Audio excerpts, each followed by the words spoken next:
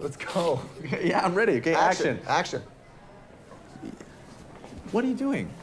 I thought we had it. We go. Jared, come on, man. Okay, go against this thing. You know what they call a quarter pounder with cheese in France? They don't call it a quarter pounder with cheese? The Dirties is the story of two best friends in high school who get bullied a lot and are trying to figure out a way that they can protect themselves from this very hostile high school environment. So they decided to make a movie. You on us?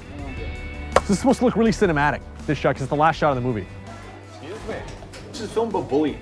And so what we wanted to do as filmmakers is show audiences bullying in a way that you don't ever get to see in North American fiction filmmaking.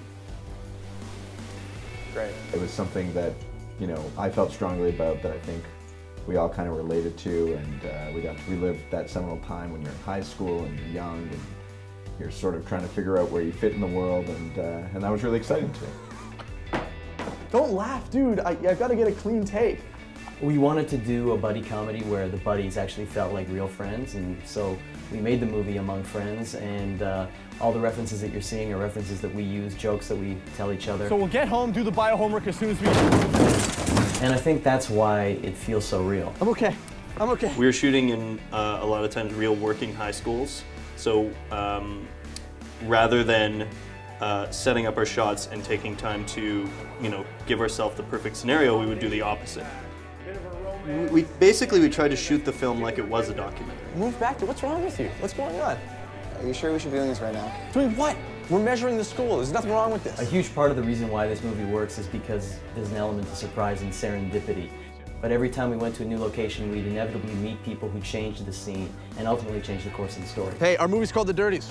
Yours is called The Visitor? Yeah. It's nice meeting you guys. And we wanted the world to seem as real as possible. Shooting this way let us do that. The reason we wanted to make this film wasn't because we were interested so much in the sensationalism of school shootings or even school violence, but because we as filmmakers had never seen an accurate depiction of what our childhoods were like.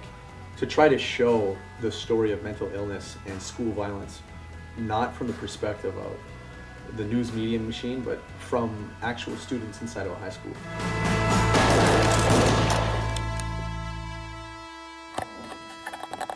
Do I seem crazy to you at all? What? I don't seem crazy, do I?